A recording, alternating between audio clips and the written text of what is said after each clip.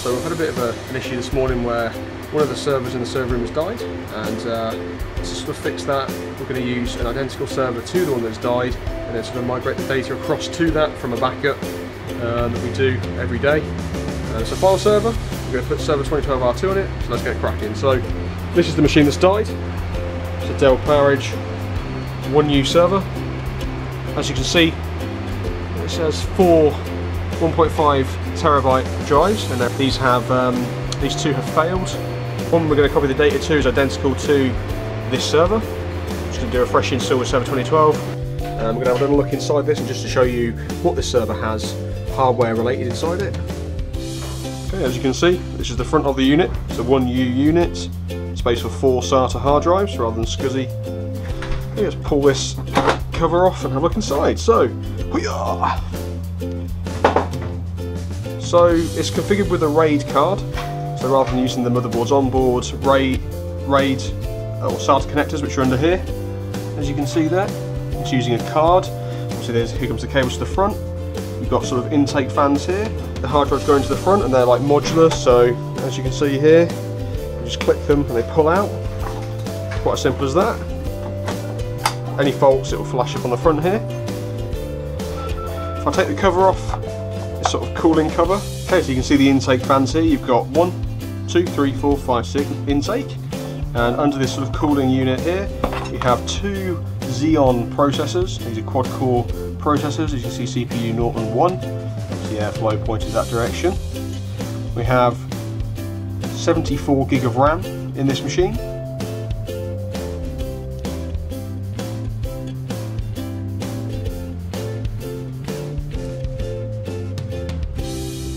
Quite amazing to look at.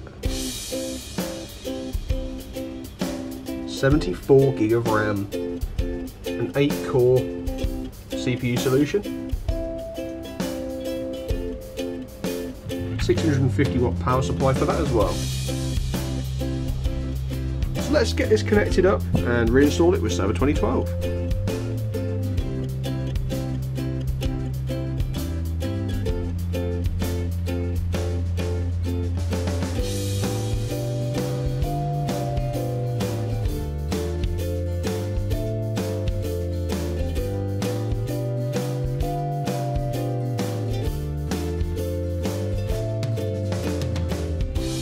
Okay then, let's get this thing booted up.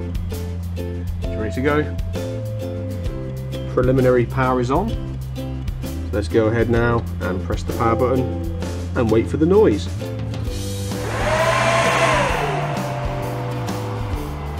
First things first, we need to configure our RAID array.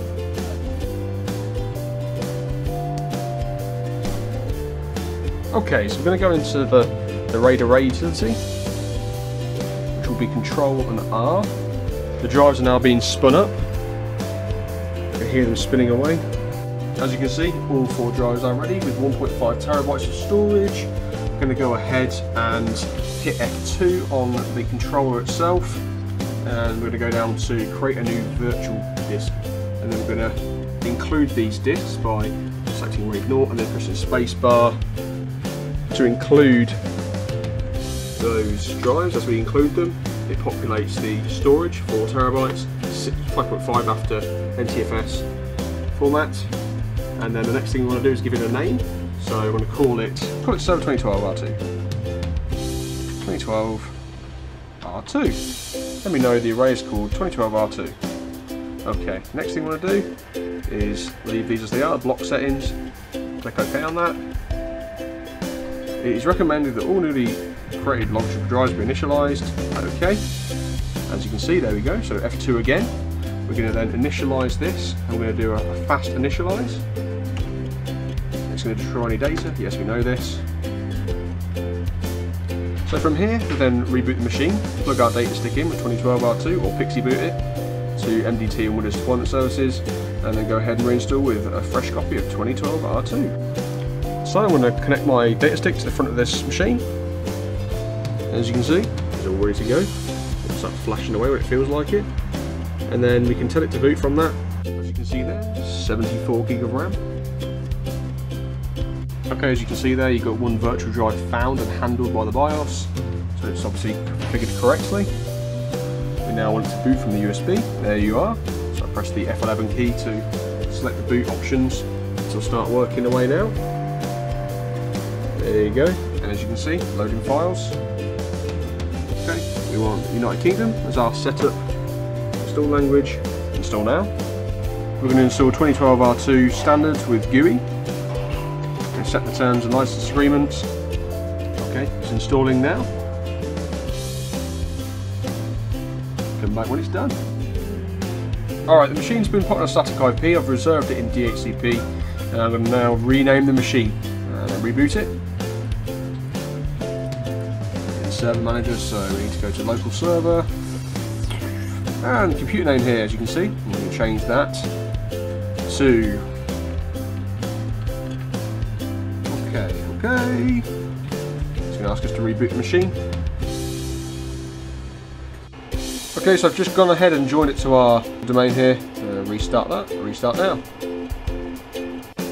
So I've also enabled remote desktop so we can connect to it from the office rather than physically going to the server room to configure changes. And the next step from now is to sort of copy the data across to that, and obviously then put the shares on it afterwards. And then after that we can use AD to point the accounts, the profiles to the shares that we've created, and obviously where the files are now going to be. Then we're going to take it back into the server room, put it back into the rack, and then we'll copy the data across to it. So it has 16 threads, it turns out, 2 Xeon processors, and then like I said 74 gig of RAM, but it can only use 72 for some reason.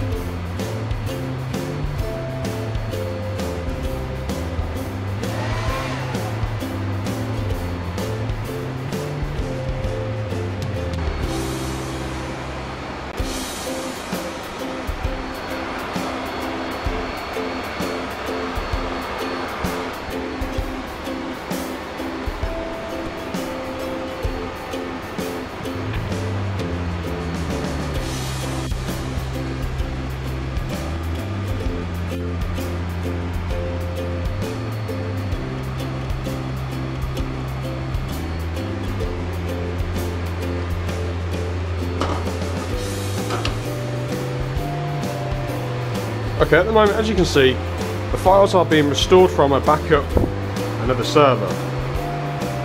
Now from that server, we're going to migrate the data to this freshly reinstalled server down here, 2012 R2. But for obvious reasons, we need a little bit of time to copy the data in the first place and set up that server ready for the data. As a temporary measure, we started to copy the data. I'm not justifying myself in that way. And there we go.